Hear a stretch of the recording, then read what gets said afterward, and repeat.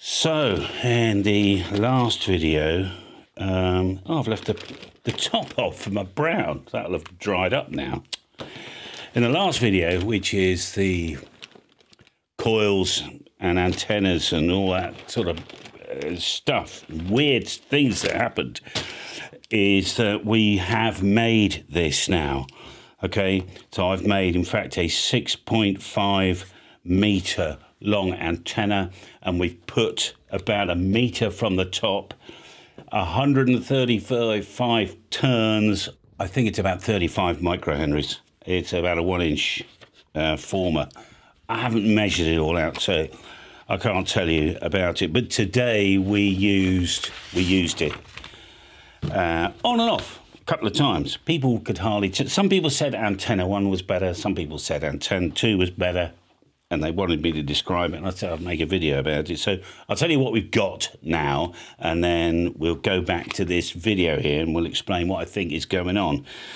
So I've got a ground here, and then we've got this antenna, which is only 6.5 meters long. So that's 66%, roughly 2/3 the size of a full size on 40 meters.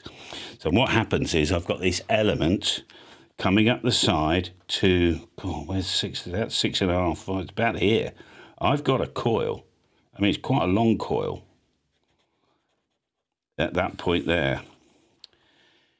And then it goes up. And in fact, to tune 40, I just lip over the top. Now, some people think that's a trap. And I can guarantee it's not. And I'll tell you why. Because this bit here, where the coil starts, is about 5.5 meters off the ground. So if it was a trap with a coil and a loading coil for 40 meters, then that would have to start at 5 meters or 4.95, because a trap, it would then be, you'd get this high-impedance trap effectively, so that you'd get 20 meters on a quarter wave. We're not getting a quarter wave. If you remember from the experiments we've done, when you take a coil and slide it up, I say slide it, it's got to be physically connected. You're not just sliding it next to it, right? But as you move it, there we are, what will happen is that the third harmonic starts to move. So normally on 7 megahertz, you would get, let's say, 7.1, and then if you multiply that by 3, you'd get 21.3, okay? But if you remember, with the end effect, which is a video I did a couple of weeks ago, it's a bit higher, okay? And that's why we're normally resonant at sort of 21.6-ish, and why we developed this little fold-over thing on the full-size version. But anyway, as you compress everything and then put a coil in and move the coil up, you will see the third harmonic change, okay? And as this comes up, because to start with, when I first did this experiment, this coil was a little bit lower, and sure enough, it was up at nearly 15 megahertz. I've just got to keep putting the coil up to get the third harmonic down to, and it's now, I've got the SWR curve here somewhere. So on 20 meters, it's, if you look at the 1.5 to 1 SWR curve, all right, and it says here, we're at that frequency there is at 13.6, and that's at 1.5 to 1.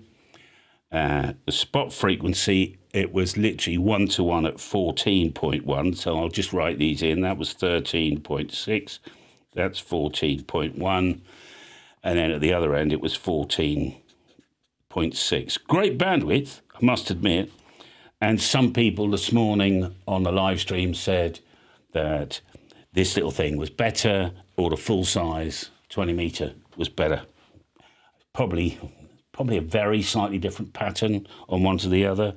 Because if you remember, I wonder if I've got this on here actually, MMANA. Oh, here we go.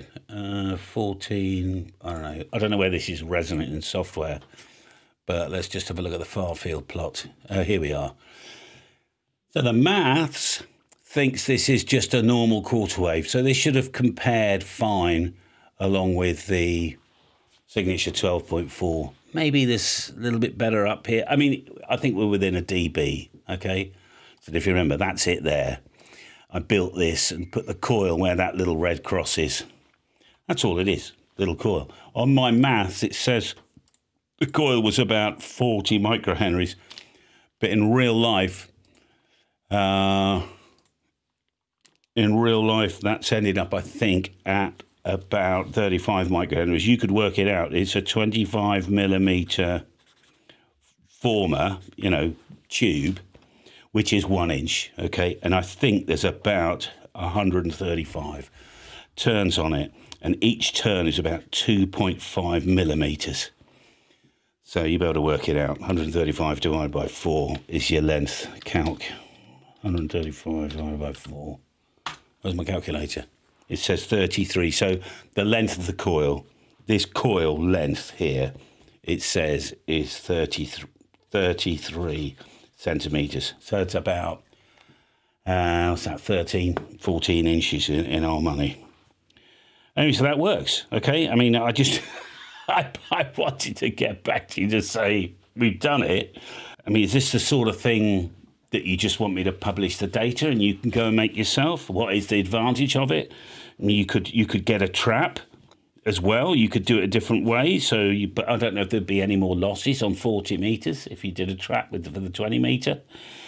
I'm certainly half an S point down on 40 meters, so there's a little bit of loss there.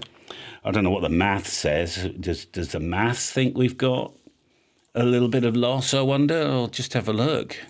40 meters, calculate 7.15. I don't know where this is resonant in software.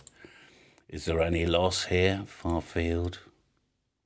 73. Not really, no. So probably the difference between, I've got a tiny radial field on this thing, tiny. I think I've got about 20 radials at like 3 meters long. It's nothing compared to the full size 12.4. Here, the 12.4 that I'm comparing this against has got over 1,000 feet, well over 350, 400 meters of radials on average at 12 meters long each. And I'm comparing it to, just this with a few. I was going to say, what is the benefit to you? I don't know. It'd be quite handy if you just got a few radials you scatter on the ground and a single element, and you want to go out and do a quick activation or something. You've got 20 and 40 on one element, and that's quite handy. The only thing we haven't done, by the way, is, and what I need to do is I need to put a 10 and say a 17 next to this, and just to see what interaction would be, because that would be quite interesting, because then we've got, if you think about it, we've got a 40, 20, 17 and 10. Alternatively, you could say, actually, I don't want 17, I'd prefer 15, let's say. I mean, that's a really compact, super compact little contest antenna, isn't it? 40, 20, 15 and 10, all in a 6.5 metre package on the rapide pole, 7 metre rapide pole. Any questions? Ask below, and, maybe we'll have to do another experiment, and I've got to measure all this out if you want the details of it, all right? So, lovely. Okay, all right, well, next video's here. There's a playlist underneath. I think you got used to that now. A bit of comedy, a bit of fun, a bit of education. Have a lovely day. Enjoy your radio, okay? And keep waving the flag. All right, bye for now.